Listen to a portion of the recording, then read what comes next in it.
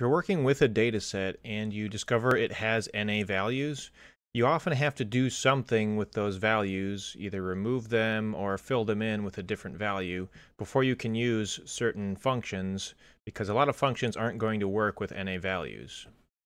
In this video, we're going to learn how to replace NA values with 0. It's a common value to replace NAs with. You can also use -1, a large negative number. It really just depends on what you're trying to do. We'll do 0 in this video. So here we're loading in a data set and setting some values to NA.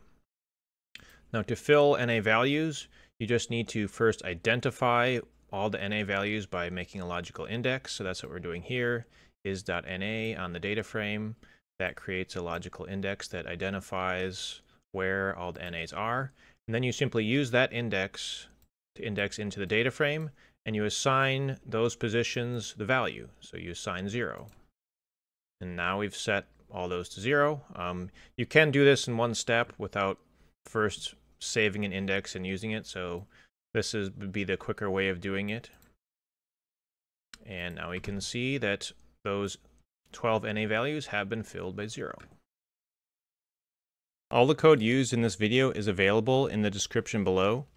If you found this video useful, drop a like. And if you're interested in more data science content, hit subscribe.